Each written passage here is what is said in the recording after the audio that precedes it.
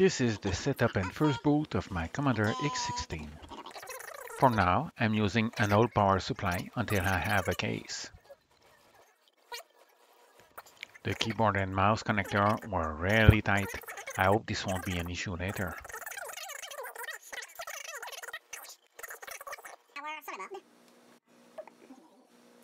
And first boot! Wow, that was fast. Obligatory Hello World program.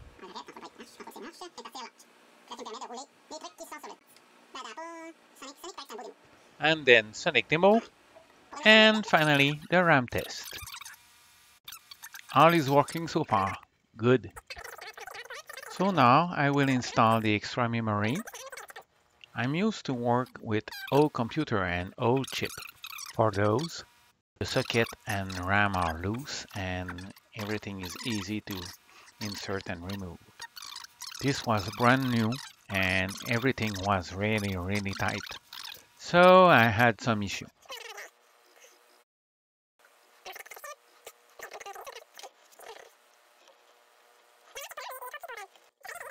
And after a bit of work, everything was straight in and it went in.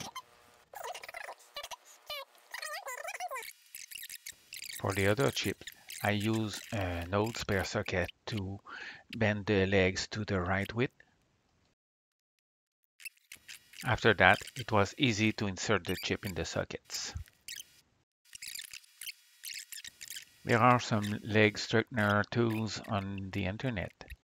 They are sold for around 10 bucks. I would be a fool not to get one.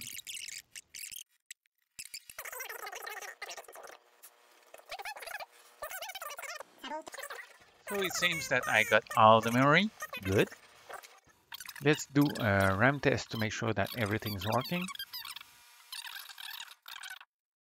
And it is. Good.